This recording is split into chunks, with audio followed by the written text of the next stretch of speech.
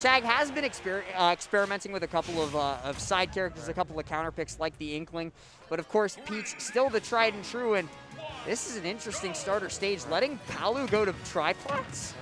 I mean, I know Chag has been farming our SoCal tournaments recently, getting a lot of first place tournament winnings, but Razo is going to be a whole different beast to fight against. And there was the Stitch Phase, and that did like half his shield right there. But it is going to disappear almost completely unused. Chag's shield's already back to full, so really a moot point at this point.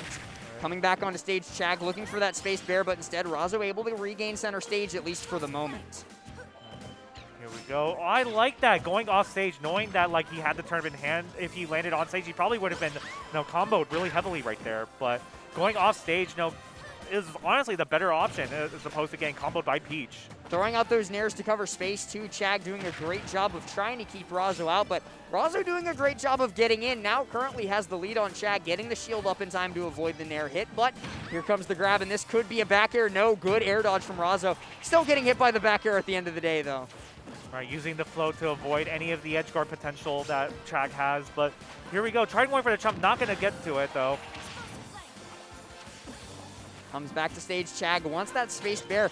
He's been looking for it, like we're only a minute and a half or so into the game, and we already know exactly what Chag's win condition is, and it's bear at the ledge. Right. It's going to be bear, it's going to be explosive flame off stage, right?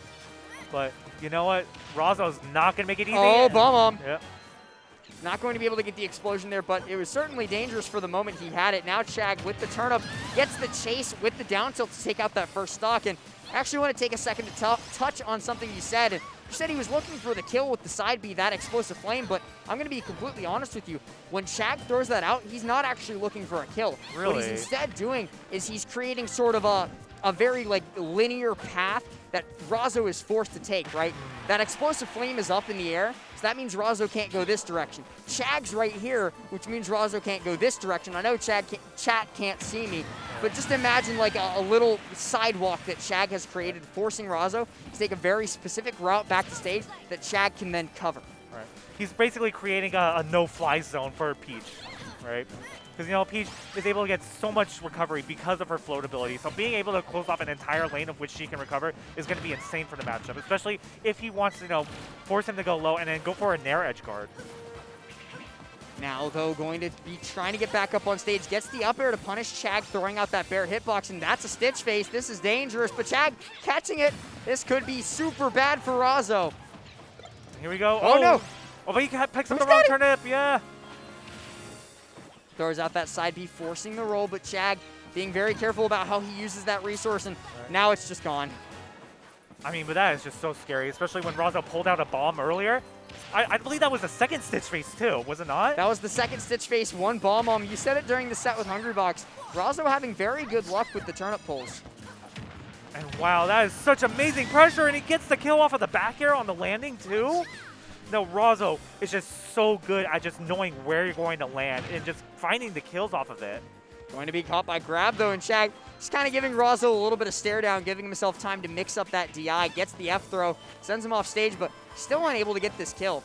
All right, here we go. There's the nair chain trying to get something started with the turnip, but you know what? All this shield damage is Chag gonna continue blocking it, but he gets the kill with the bear. No extra credit either on Chag, so this is fully even, a full reset, 0% on both of them.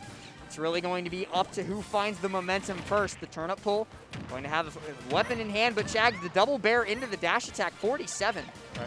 And you know what? That bear is just, oh my God, 81%. Right. That's the Peach we're used to. Yeah, this is the Razo. This is the custom combo. I know exactly where you're going to land, and I know how to follow up off of no matter which DI. Yeah, that is just something that Peach kind of does, something that we just kind of have to be okay with. I know Chag's got to be okay with it.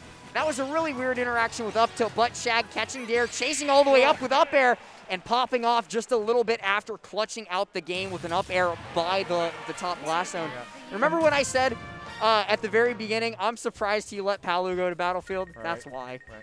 And that was like the very, very corner of the up air too. That was like, the up air, like it's in the shape of wing. That was like the very tip of the wing right there. Absolutely. And it was just so crazy because Razo could have easily, gotten a single fair and just ended the stock right there as well. Yeah, for sure, but Going into game number 2, where I actually wasn't looking. I was looking at you. What stage are we going to? I did not see at the moment. I'm sorry, but... Well, we'll find out in just a second. It's very obviously going to be just Palu versus Peach. The run back, both players, of course, you mentioned it at the very start. No surprise here. Character specialists going their characters. Right.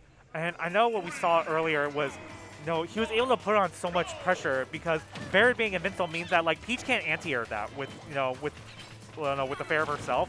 So, Chag just has such a good aggressive tool that Peach is going to have a hard time contesting. Speaking of good aggressive tool, though, that Nair and that Dare, Chag having a little bit of trouble getting something started here. Goes for the auto reticle, but Razo still avoiding it. You're saying? Still able to avoid it, sorry. Right. Is going to be able to come back to stage there, though. Not able to find anything. Both of them are playing so carefully around each other right now. Because they both know that the second they drop shield at the inopportune time, they're going to get a hard punish on it. Chag trying to go for that second up air, but Razo just staying out of breath's reach with the float. Looking for the auto reticle again, and really just not a super punishable option by Chag. Very smart, but speaking of very smart, that landing fair. Right, and that invincible dash attack beating out Peach Bear, it's just going to be so hard for Peach to contest with Palutena on the ground if she decides to go for the dash attack. Looking for these bears, though, yet again. We saw that was Chag's win condition in the previous game. Gets the dash attack, looks for the Nair on the landing, too, and this is perfectly even. Teleporting back to center stage to try and bypass the edge guard, but still gets grabbed and sent right back off yet again. Right, and you can see Razo's just trying to scout out all the options that Chag wants to do, but Chag, being a very calm and collected person, doesn't pick an immediate option. He reacts to what Razo's going to pick first. Good down tilt, though. That's going to be the fair. Chag doesn't quite have time to turn it around to get the bear, but it's still going to be big damage. Speaking of big damage, that up smash to punish the run out of ledge invincibility. And we see both players just hiding in shield, waiting for the other to blink first, and unfortunately, the person who blinked first was Razo. Chag puts him on the Nair plane. It's time for your flight, but Razo not quite ready for takeoff yet. Chases with the fair, chases with the Nair. Chag still landing safely, though. All right, tries to get the turnip snipe, not going to be able to find its mark, but gets, oh my god, tried reading the high recovery on the teleport right there. Gets the parry into the dash attack. Now Chag sets himself up for great success here. Throws out that explosive flame, throws out that auto reticle, but Razo still able to get back up onto stage. Goes for that short hop into the air dodge back down to stage to get past Chag's grab, and it does so successfully, but still been unable to find his footing. Right, and now we just see Razo just struggling to find his way in. Chag being so good at playing defensive playing, just barely outside of Peach's range, but still close enough to get a punish. Gets the dash attack in, though. He is going to be able to up back to stage, and instead it's going to be the fair from Razo. Chag goes for that turnaround bear, tries to get the punish, tries to get the kill, but instead finds himself losing his own life. All right. Has the turnip in hand. Can he make off of it? No, not really. It's a lot of projectiles, dude. Exposed. Oh, the tail hitbox, the very last frame of up air going to be able to connect there, takes the stock down, and now Chag going to get all the nairs he wants, everything that he could desire to get that extra credit on Razo. And Razo tries to do the same at 0% because that is prime Peach combo percent, but you know what? Chag is just making it so hard for Razo to land any solid hits on him. Comes back onto stage, gets the back air, and gets the explosive flame as well. Tries for the auto reticle, forces out the air dodge. And because he forces out the air dodge, Razo's going to have a lot harder time getting back to stage. Oh. And that's going to be game. A little bit of unfortunate DI, but regardless, a beautiful setup by Chag. Just basically robbed Razo of every single resource he could possibly